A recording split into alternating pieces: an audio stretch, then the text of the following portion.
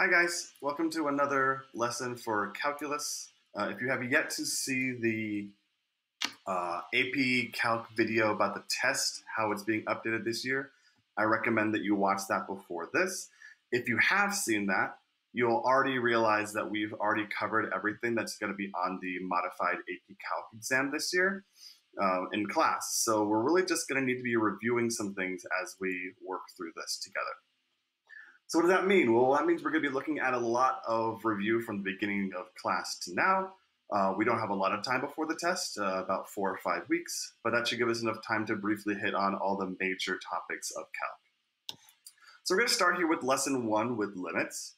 I know it's been forever since we've talked about limits, so we might want to first realize and write down a definition of what a limit actually is. So what is a limit? The limit is the y value of a function. So the y value a function approaches. So the y value that a function approaches, that's a particular word that we need, as you get closer to a given x value.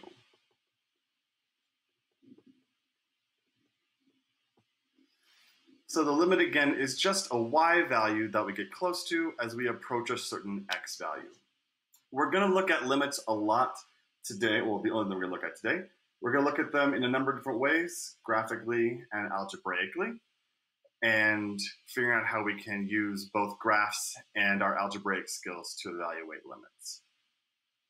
So first off, graphically is the easiest because we can actually physically see the value that the function is approaching as we get closer to certain x values. Let's remind ourselves of the notation. This LIM is our limit notation. And this bottom part says x is approaching -1. And this little plus sign means I'm looking just from the right-hand side for numbers that are greater than -1. So I'm going to circle that plus sign. That means I want to look at when x is approaching -1, but just from the right-hand side. So if I go here, I can find x equals -1 right here on my graph. And if I want to look for numbers that are greater than -1, that's over here on the right-hand side. So I want to follow the graph. This is a funky piecewise graph of this function up here. And if I follow the line as I get closer in x to -1 from the right-hand side, I see that I go along this path right here. That means the y value that I'm approaching, even if my function is not defined there, my limit doesn't care, the y value that I'm approaching here is 4. Positive 4. Because on the right-hand side of my graph, my function is getting closer and closer to 4 and in a y value, as my x value gets closer and closer to -1 from the right. Let's look at graphically the second one over here. Here I have another piecewise function, and I have limit as x approaches -1, but this is a full limit now. I don't have a plus or a minus. This means from both sides, do I approach a certain value for this function? This looks gross. Let's go ahead down and just look at the graph. I'm going to want to find -1 again, which is right here. And I want to see what happens on either side. On the left-hand side, my function does this and approaches a certain y value. It looks like it approaches a value of -1 on the left-hand side. However, on the right-hand side, I have this upside-down parabola. And as I approach -1 from the right-hand side, it looks like I get close to a value of -3. Because my function approaches two different values from either side, I say that this limit does not exist. Because the right and the left-hand limits are not the same. For this, there's a big giant jump, which means we don't have a limit. If I were to look at a graph that had any kind of like spikiness in it, like any cusps, That's fine for limits as long as the function approaches the same value from the right-hand side and from the left-hand side. Okay, I'm going to go down here and look at a couple of more examples. So the graph of f is shown here. And I want to know for what values of a does the limit as x approaches that value of a equal 2. So I want to see where do I see in this graph that on both sides of the value, my graph is getting closer to 2. So here's my y value of 2. And I'm going to kind of extend this to help me see where my function looks like 2. There should be a couple different places that I get here. There's not just one answer.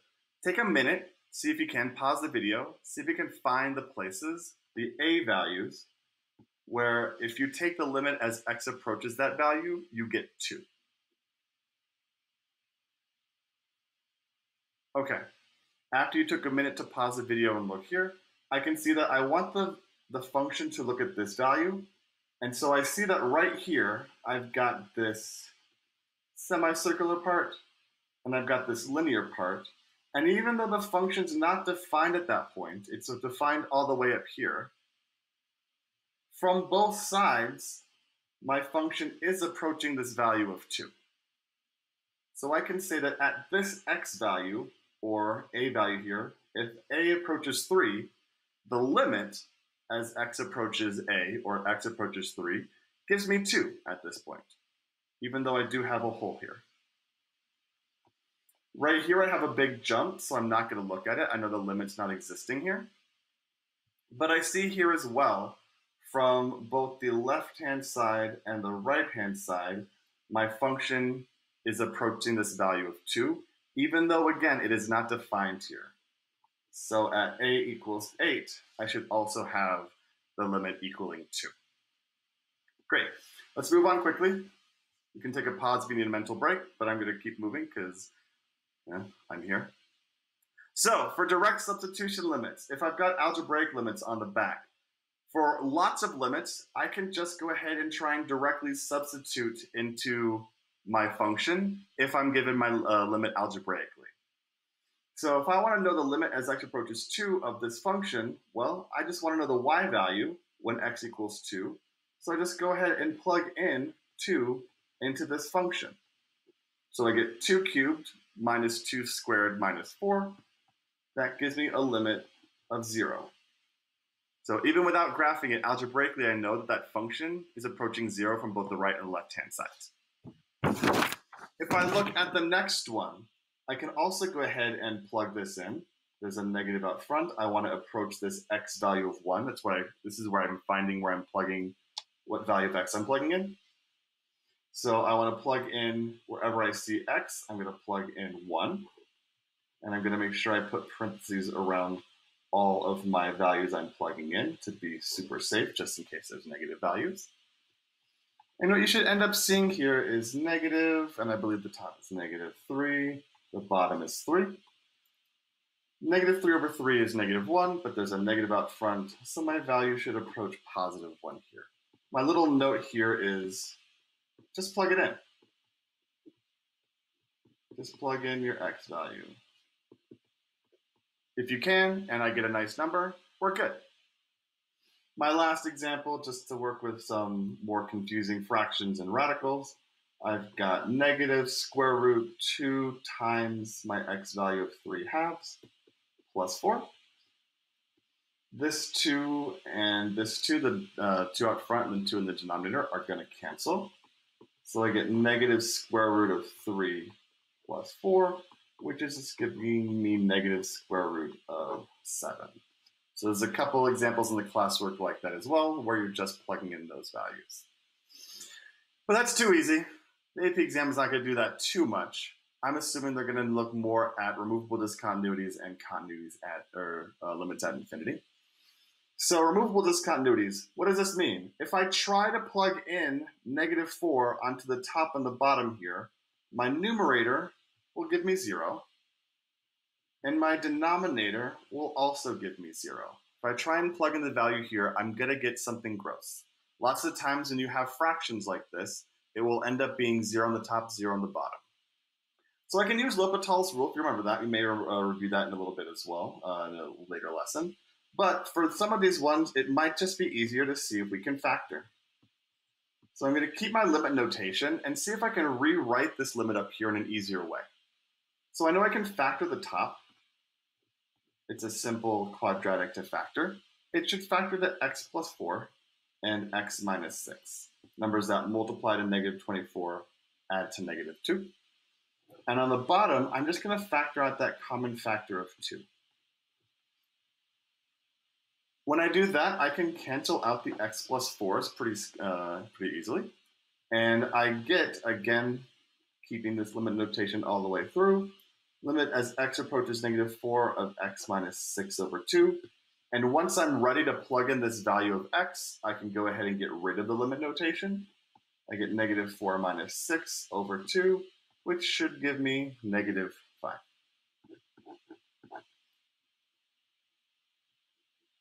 Cool. For this next one, I've got limit as x approaches 0. And I see that these aren't really quadratics. I've got quartics here. I've got x to the 4th power. But what I do see is that every single term has a power of x squared in it that I can factor out. So if I factor out that x squared, I should get this from my numerator, x squared times 5x squared plus 8. And I get x squared times 3x squared minus 16 for my denominator, where the x's will cancel. Then I'm just going to go ahead and plug x equals 0 into this function here. And these x terms are going to cancel, x squared terms. So I should just get 8 over negative 16, or negative 1/2. When I plug in the 0 here, I plugged in x equals 0, because that's what I'm looking at here. Sometimes you may have to actually factor out the top and the bottom. I'm going to go ahead and go through this one pretty quickly because I know you guys can factor pretty well. So I get x minus 3 and x minus 1 on the top. I get x plus 4 and x minus 1 on the bottom. The x minus 1 should cancel because, again, this is where my original function was bad. Every single one of these, if I plug in this value initially, gives me 0 on the top and 0 on the bottom. 0 on the top and 0 on the bottom. Because of that, that means I can cancel these things out. And I eventually get the limit as x approaches 1 of x minus 3 over x plus 4. But if I plug in 1, I just get 1 minus 3, 1 plus 4. That should give me negative 2. This. Sorry, I'll move the work up here. I was too excited about the math to realize it was off the screen a little bit. Okay, the last thing that I want to review quickly, I know there's a lot of stuff, but there's a lot of stuff in Unit 1, and we don't have a lot of time to review. So for limits at infinity, that means what happens as x gets close to plus or minus infinity. So when I'm looking at limits at infinity, I'm looking at what's happening as x gets really, really big or really, really small. One thing I will go back and add back in here, our key here for some of these ones was just always factoring. So our key for the removable discontinuities was factoring. Okay, so limits at infinity, I've got a graphical example and 2 algebraic examples. So graphically, it's saying, what's the limit, what's the y value as x gets closer to negative infinity? So when my x value gets close to negative infinity, I'm all the way on this side of my graph. And I can see that I'm getting really, really close to 0. I'm getting close to the line y equals 0. So I can tell, just from this graph, that my limit here is 0. How can I tell that algebraically? Well, what I'm going to do is I'm going to compare the size of the numerator and the denominator as x gets really, really big. So let me actually go to the bottom of this one to show you what it looks like algebraically. So if I'm looking at the limit as x approaches negative infinity, I want to see what is my largest term in the numerator and what is my smallest term, or sorry, my largest term in the denominator when I'm comparing. So I know when x gets really big, x is way bigger than 2. And when I'm getting really big, x squared is much bigger than x and 1. So this limit is about the same thing as the limit of x over x squared. I just get rid of the smaller terms and just focus on the biggest one, because infinity squared is way bigger than infinity in my denominator. So this is about then limit as x approaches negative infinity of 1 over x, because I can cancel out one of these x's here. And if I have 1 over a huge number, even if it's negative, that's pretty much going to be 0. 1 over negative 1 billion is about 0. It's negative 0.00000000000. All those zeros, 1. So it's about 0. For these ones where I don't have a graph to help me and I have to use the algebraic method, I'm again going to focus on just the biggest terms in the top and the bottom. Thankfully, my numerator only has one term. And in my denominator, I can see that x squared is going to be much bigger than negative 4 when I get really, really big x values. These x's will cancel, and I just get the limit as x approaches negative infinity of 2. Well, this is just a flat line. This function 2 is just a flat line at y equals 2, so the y value it approaches is 2. So if I can cancel all the x's out, my limit is actually just that number. And last, we're going to look at limit as x approaches infinity of x cubed over 4x squared plus 3. I know that my numerator's largest term is x cubed because it's the only one. And my denominator's largest term is 4x squared. I can cancel out 2 of the x's. Let's put approximation symbols here. And so this is the limit as x approaches infinity of x over 4. And if I plug that in, I'm going to get infinity divided by 4, which is just the same thing as infinity. So this limit goes on forever towards positive infinity. Great. So I'm going to pause here. These are some great examples. You can rewatch the video if you need to see these examples in more detail. I know I go fast. That's because you can rewatch these videos now. So you can rewatch them, pause them, slow them down, speed them up, etc. to help yourself out with that. Attached along with this, you'll see a classwork assignment and exit ticket for you to fill out. All that I ask for you is, so it's easier for me to know when everything's turned in, is even though this Google form that you're going to fill out for your exit ticket is not something you're submitting on that document, you're just not something you're submitting in Google Classroom, it's something that you're filling out on the Google form, is that you still press the turn in with no attachments on it, just so I know that, hey, you completed this assignment and I should be expecting to see that Google form, that exit ticket, in my mailbox, in my Google Drive, where you've submitted your exit ticket there. Other than that, hopefully you have a good rest of the day. If you've got any questions about this stuff, I'll be in office hours from 2:45 to 3:45. Hope to see you there. Have a good one, guys. Bye.